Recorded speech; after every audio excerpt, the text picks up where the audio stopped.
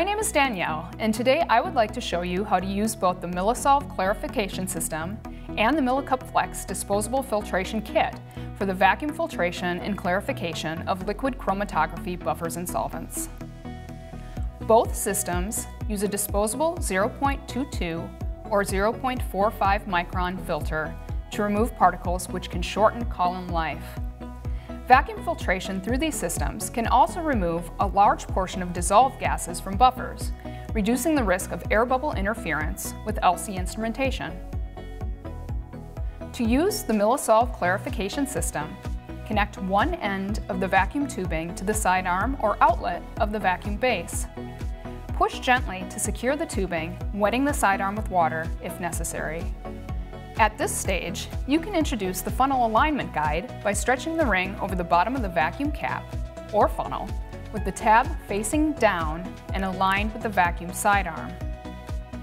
For continuous filtration using the vacuum cap, connect an appropriate length of PTFE tubing to the sidearm or inlet of the cap. Using the shortest length of tubing possible between the solvent container and the vacuum cap, slowly push the tubing over the sidearm of the cap. If necessary, soften it first by immersing the end at approximately 1 centimeter in hot water before pushing it over the sidearm. Place the Millisolve vacuum flask on a flat surface close to the vacuum source. Place the base on top of the flask.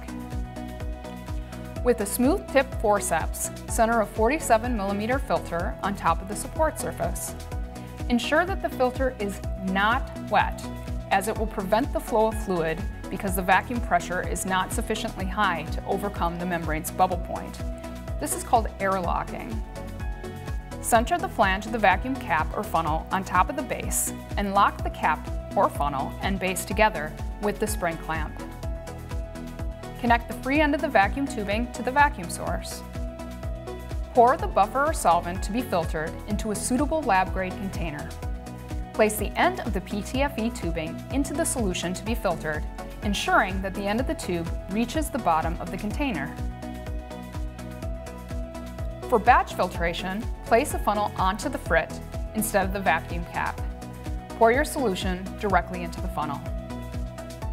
For both continuous and batch filtration, apply vacuum without exceeding 25 inches of mercury, or 948 millibars. Once your solution has filtered, turn off the vacuum and disassemble the filtration cap. The Millicup Flex can be used for batch filtration and clarification of buffers and solvents quickly and easily. Screw the threaded membrane support to a vacuum-rated GL45 receiver bottle until tight.